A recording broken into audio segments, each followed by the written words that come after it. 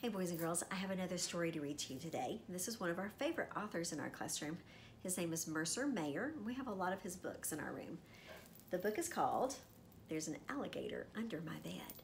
Now Mercer Mayer is the author and the illustrator. Remember, the author writes all the words and the illustrator does the pictures. So he did both. All right, here we go. There's an alligator under my bed.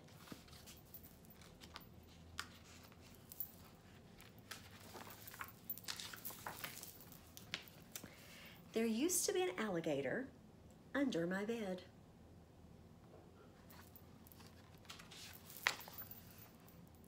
When it was time to go to sleep, I had to be very careful. Because I knew he was there. Do you see the alligator? But whenever I looked, he hid or something. I don't see him now. Do you see him? So I'd call Mom and Dad.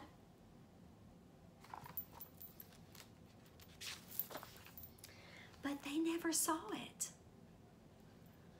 It was up to me.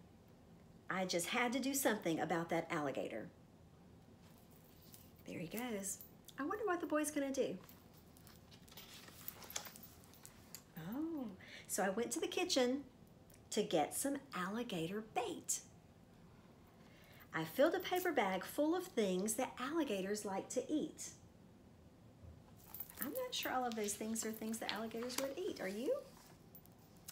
I put a peanut butter sandwich, some fruit, and the last piece of pie in the garage.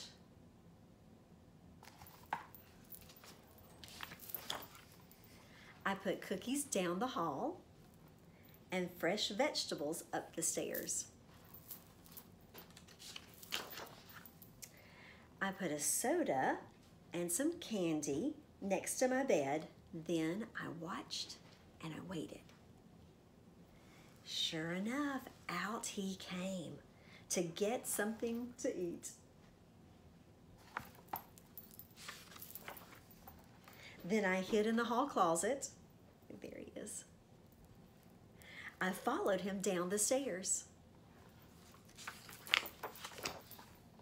I followed him down the hall. Look, he's eating the food.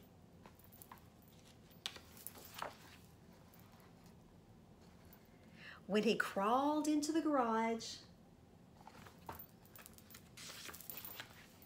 I slammed the door and locked it. Then I went to bed.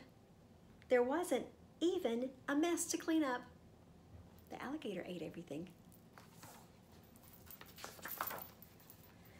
Now that there's an alligator in the garage, I wonder if my dad will have any trouble getting in his car tomorrow morning.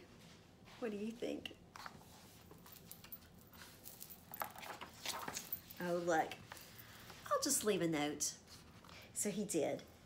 There's a picture of the alligator and it says, "Dear Dad, there's an alligator in the garage. If you need help, wake me up. Warning, be careful." Oh my goodness.